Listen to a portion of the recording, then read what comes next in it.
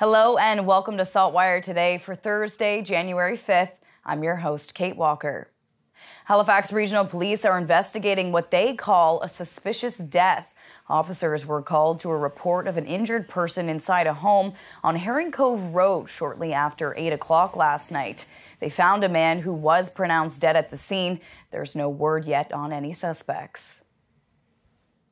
There's a push to speed up the process of raising minimum wage in Nova Scotia. The province's Minimum Wage Review Committee has submitted its report with recommendations on the minimum wage rate with a faster path to $15 per hour. We know with the pressures on Nova Scotians and the way that inflation has been and stuff that people are under a lot of pressure. So I definitely thank the committee for their work, and we'll take the opportunity to seek input from the community, and we'll go from there. Here's a breakdown of the suggested timeline in the committee's recommendations. An increase of 90 cents an hour to $14.50 on April 1st. An increase of 50 cents an hour to $15 on October 1st. And starting April 1st, 2024, the minimum wage would be adjusted on April 1st every year by the percentage change in the projected annual National Consumer Price Index for the previous calendar year, plus an additional 1%. I mean, I think it's a sensible approach. I think the challenge that we have is that even if we get to $15 next year and then take the CPI approach that's described, we still don't see a horizon where we get to a living wage. Depending on where you are across the province, you may have woken up to snow this morning, some more than others. While the weather statement is no longer in effect, we're still in store for a wintry mix of snow, ice pellets, and freezing rain. Our weather specialist, Alistair Alders, has more on the impact overnight and what's to come. Thanks, Kate. Well, we've been talking about how with the system there would be sort of two waves of energy. The first was expected to impact western Nova Scotia last night into this morning, and then a second wave expected to impact the entire province tonight.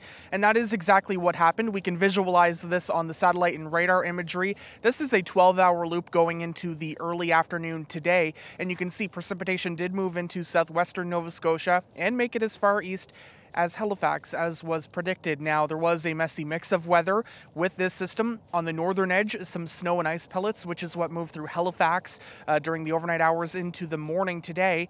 We also had a mix of freezing rain over interior areas of the south shore of Nova Scotia, making for tricky travel there, and then rain directly along parts of the coast on the south shore of Nova Scotia. You can also see on that radar some bands of snow in areas further east, but a lot of that was not hitting the ground, so there wasn't snow over parts of eastern Nova Scotia and other parts of the Maritimes this morning.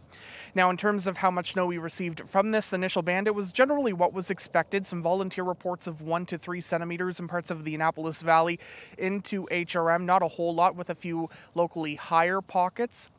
And really not expecting a whole lot more in terms of accumulation with the second wave that will be moving through tonight. And we'll break it all down with your weather timeline and a look at the additional snowfall forecast in just a bit. Kate. And Alistair will have more on what's expected for the rest of the province tonight into tomorrow coming up in the weather section. The Nova Scotia Police Review Board hearing into the complaint of Kayla Borden against 2 Halifax Regional Police members wrapped up today. HRP Chief Dan Kinsella testified today, saying it was not lost on him the impact and shock involved for Borden, a 35-year-old black woman who was stopped and arrested in a case of mistaken identity on the night of July 20th, 2020. Borden and her lawyer say apologies aren't enough, and it's time to put words into actions.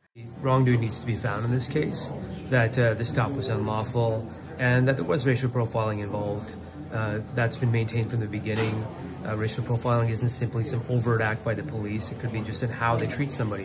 Why didn't they release this person right away? Why didn't they go through an actual investigation of details of the vehicle that was on the radio before actually making an arrest and handcuffing her, surrounded by a bunch of white officers only months after the killing of George Floyd? You know, it's a very frightening scenario that she was in. The complaint is actually against the whole Halifax Regional Police Department because this continues to happen to people in the community, and they don't see that this is a racial issue. So yeah, it's not just against 2 police officers. Board panel members await closing submissions from the lawyers involved and will likely issue a decision sometime in the spring. It's time now for a glimpse of today's Thinking Out Loud with Sheldon McLeod. Today, Sheldon is speaking with Paul McKinnon with the Downtown Business Development Commission about the World Juniors. I'm not a huge hockey fan, but it's hard not to get excited, especially when you see Canada beat the Americans to make it to the gold medal game. So that, and in Halifax, this is really good. How are things downtown?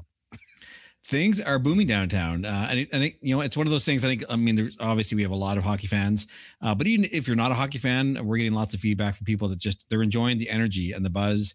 This couldn't have come at a better time. And the nature of the tournament is because it's a tournament, lots of people have tickets for all the games. And so there's a lot of downtime where people are spending time downtown. They're here with families. So they're looking for places to eat, places to shop, things to do with the kids, going to the Discovery Center or the Maritime Museum of the Atlantic. So it's beyond just a sporting event. It really is kind of this great, all-encompassing event for people to really enjoy downtown, whether you're actually going to the games or not. And people are coming downtown. They're watching games from a local bar or restaurant. They're going to Rogers Square where the games are showed on the big screens there for free.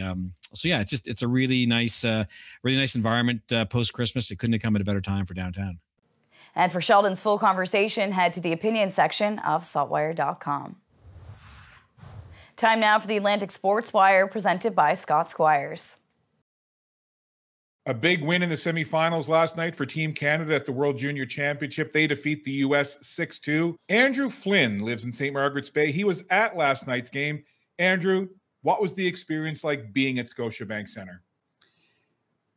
Well, it was electric atmosphere, of course. It was, the last time I experienced anything like that was in 2003.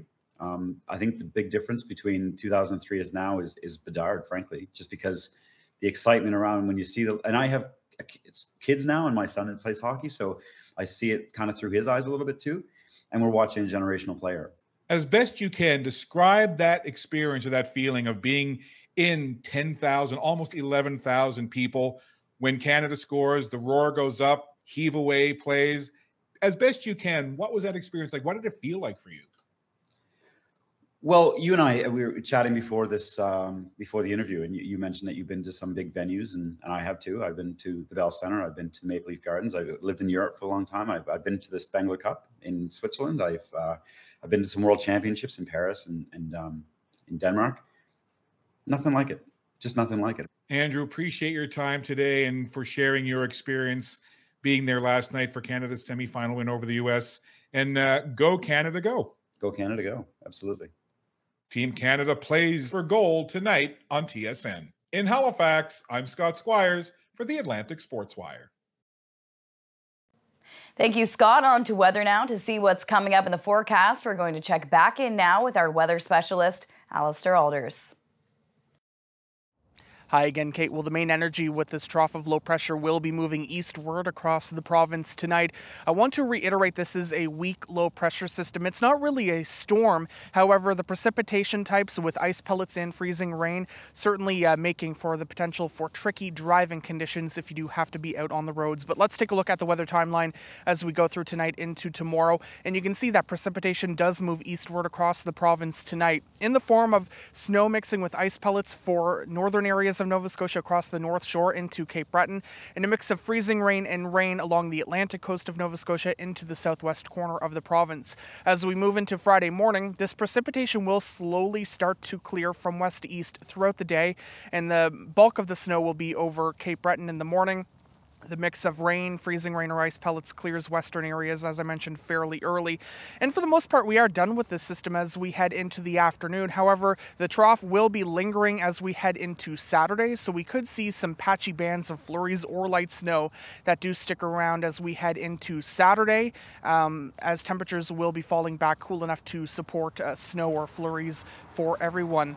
In terms of how much additional accumulation we can expect tonight, the most will be over, of course, northern and eastern Nova Scotia, where we could see about 2 to 5 centimeters with local pockets up to 10 centimeters, especially if you are in Cape Breton. Really not a whole lot in terms of accumulation, further accumulation for western Nova Scotia along the Atlantic coast of Nova Scotia, including here in Halifax, where there will be that mix, that icy mix, and as well a transition over to rain. And I've been mentioning too, wind not a big deal with this system, generally gusting up to 50 kilometers per hour. But certainly, if you do have to travel as you go through tonight into tomorrow. Do take care on the roads. Obviously, freezing rain is a big concern because it falls as rain. It just looks like rain, but freezes on contact with surfaces, so can make for treacherous driving conditions. And of course, snowfall can also make for poor travel too, so just take care getting from point A to point B. Kate. Thank you, Alistair. That's all for now. For more extended video and full online articles, stay tuned to saltwire.com. And you can find us on Instagram, Twitter, and YouTube. I'm your host, Kate Walker. Thank you for joining us, and we'll see you back here tomorrow.